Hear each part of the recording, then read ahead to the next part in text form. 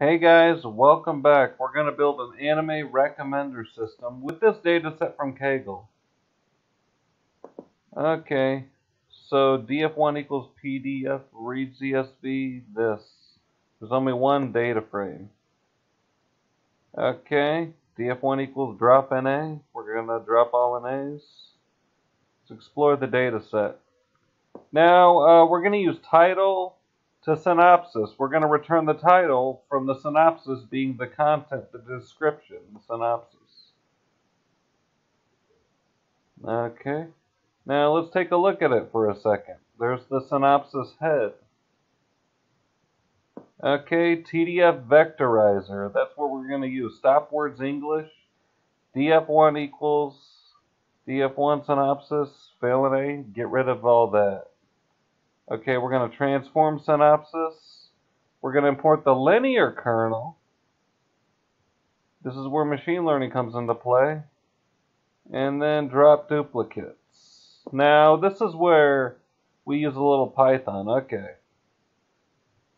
Get recommendations, the title, cosine similarity equals cosine, index equals indices, title, sim scores, and list enumerate cosine similarity of the index, sorted, and then always put reverse equals true. If you put false, trust me, you don't want to.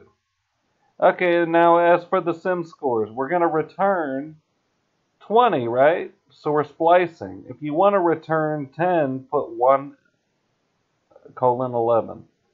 Okay, anime indices. And always put ILOC. If you put LOC, it won't return.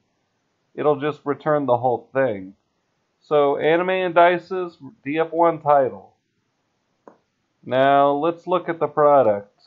The reason I chose this is because my oldest daughter likes anime. Of course, she's only 9, so she likes more appropriate anime. Other ones are too young for anime. Okay, Cowboy Bebop.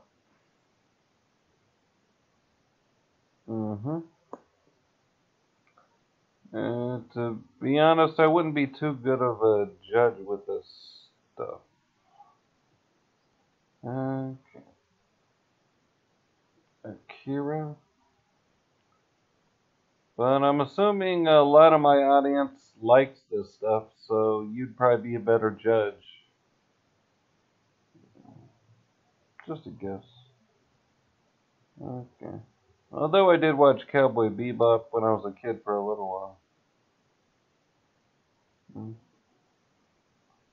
Okay, guys, but most importantly, you can use this formula for any content-based recommender system. You just have to adjust what you want it to return, which would most likely be the title in whatever data frame, to the content, whatever the description is called. Whether it's synopsis, description, whatever it is in the data frame, you can use the same exact formula.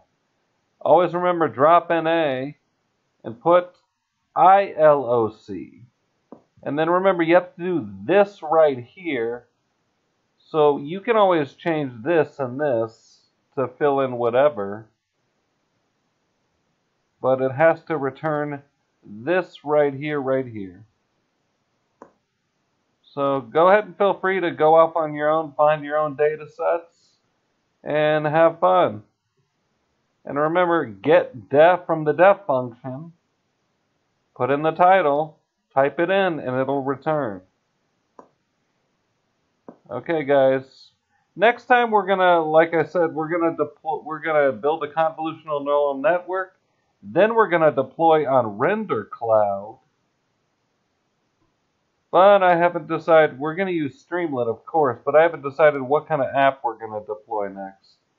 Then I'm going to take a break for a while, and then we're going to do SageMaker, something creative. Okay, thanks, guys.